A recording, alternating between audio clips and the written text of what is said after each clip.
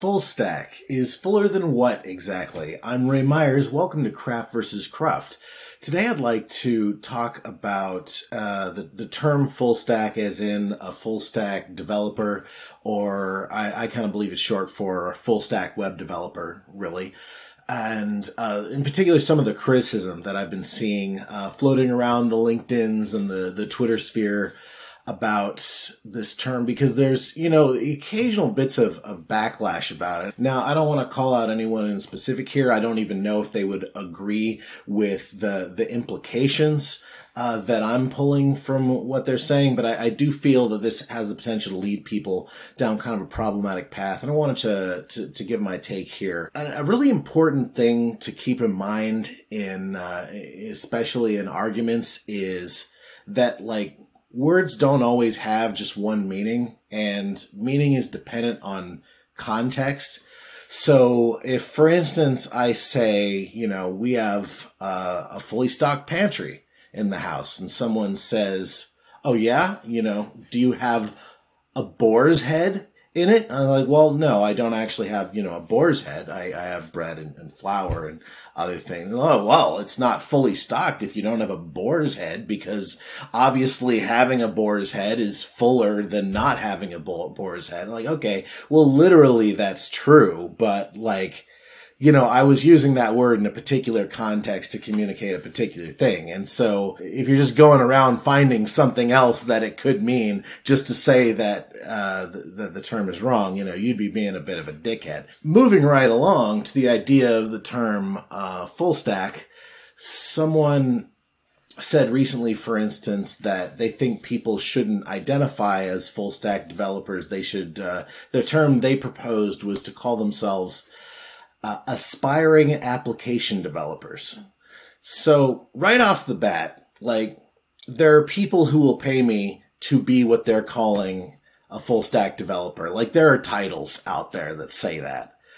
No one has aspiring application developer listings available. So, I can't really show up to that situation saying, well, I identify as an aspiring application developer.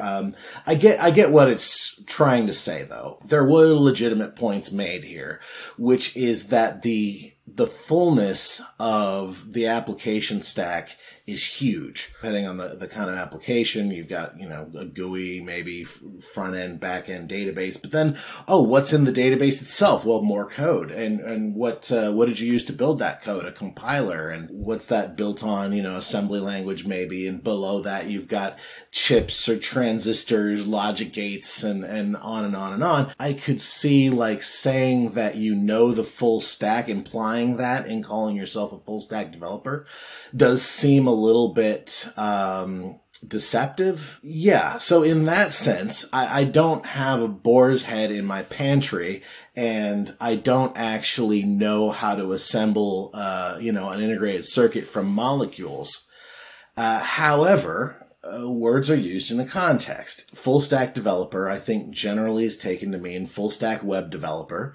The fact that web development dominates so much of the conversation around software engineering, well, that's perhaps its own, issue, because it is not the entire story. But we generally are talking about full stack web developer. The reason we say that is because there are front end web developers and back end web developers, and there are people who have a combination of those two skill sets. So what does that mean that a front end developer can do? Typically, a front end web developer will know HTML, CSS, JavaScript. They often will know a particular front-end framework such as Vue or React or Angular. Probably will know some sort of front-end testing framework for example, Jasmine for JavaScript unit testing, or Mocha. And they might have some degree of design skill or design literacy in either visual design or UX design.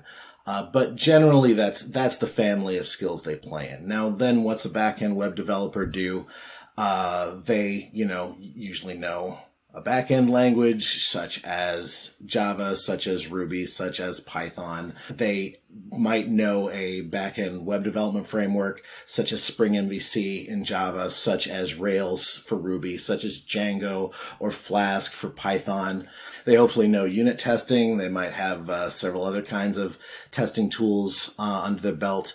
They typically know how to query databases. At least if you're a senior backend developer, you probably can design your own table structures and so forth. So then what if you're a full stack developer? That is, usually a competent combination of those front-end development skills and those back-end development skills that I mentioned. It doesn't mean you're fully ambidextrous, right? It doesn't mean that you are equally deep in each of these areas. Oftentimes you might hear someone say like they're a back-end leaning full-stack developer. That's me. And so, of course, even if you're not equally skilled in each, there are just a lot of advantages to having that degree of versatility, where you can still make your way when you have to make the part of the change you're trying to make that crosses the system boundaries. Now, I would contend then, in a practical context, when you're dealing with like, okay, do we have a separate front-end team and back-end team? Or, is this being worked on by a full-stack team that will not have to divide the work between them? This is a very useful, meaningful term. It is also not completely literal, because words aren't always completely literal. In a way, the last full stack developer was Steve Wozniak. Before we even would have had the term, the Apple II was the last personal computer that came entirely out of one head, where one person almost completely designed both the hardware and the software for it. And that's an amazing feat even at the time, but systems are far more complex now.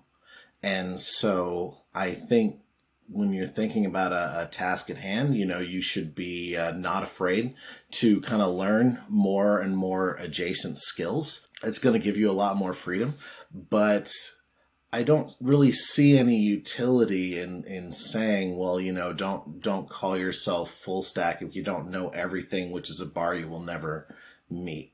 Another objection I sometimes hear to this term is that people feel like managers are just trying to ask them to do more work, right? Like managers just came up with the idea of like, well, let's just have full stack developers and let's give you twice as many responsibilities and then it'll be easier to manage things. And well, that doesn't sound good, right? And I don't want to completely dismiss it, right? Like their lived experience is not wrong per se. You don't want to go through life telling people that their experiences are incorrect.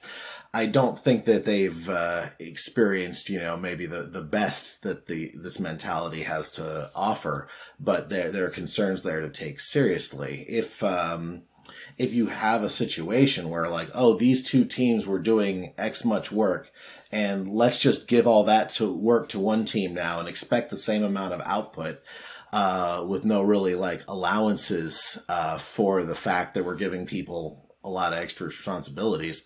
Well, that's not fair at all, right? And people maybe also perceive the expectation that you're supposed to be like equally good at twice as much stuff. There's a great benefit that comes from just being like, passable at some of these things. Like I'm just okay at CSS, right? But I've been able to complete tasks, hundreds of times that I knew enough CSS to get buy-in, and then the rest of it I was able to own on my own. And so I'm going to pull in a front-end expert when I need, but I can kind of make my way following the conventions of the system a lot of the time. That's actually kind of liberating. This just really depends on whether you're in a healthy environment where it will be expected that you need to spend some time learning if you're going to know something. You see this kind of objection in DevOps a lot, where people think, oh, they just want one team to do more of the work. They just want to, maybe devs to do ops now and do more responsibilities without the support. Man, that's not what DevOps is about at all. That's a really unfortunate application of it, and I'm sure some people have experienced that. But no, that's bad. If you're going to redraw the boundaries of responsibility, people still need to have the appropriate support. And a full stack team is not necessarily a team of individually 100% full stack people. It's a situation where you have all the right expertise in the room. If you don't have it, sometimes you need to help bring it in. And, as they work with each other, if they're collaborating closely, then they're going to start to rub off on each other a little bit. But nonetheless, people are individuals. We want individuals to be a little more autonomous. We want teams to be a little more adaptable and autonomous. But do we want or expect people to be interchangeable? That's really unhealthy. And I think that would be a mischaracterization of, full stack or DevOps or Agile or whatever you want to say. People's uniqueness and their own, growth path that they're on absolutely needs to be respected in a healthy environment. And finally, the pattern that really made me want to call this out is a gatekeeping. Don't call yourself a full stack developer unless with this giant arbitrary list of goalposts. Statements of that character, of that gatekeeping character, are often just really destructive. You see a lot of people going out of their way to say HTML is not a programming language lately, just out of nowhere. Nobody says a damn thing. Hey, I woke up this morning thinking HTML was not a programming language. Under some definitions, that's true, but why is that statement being made? The statement seems to come from a place of wanting to deprive certain people, like web designers, of validity and professional respect.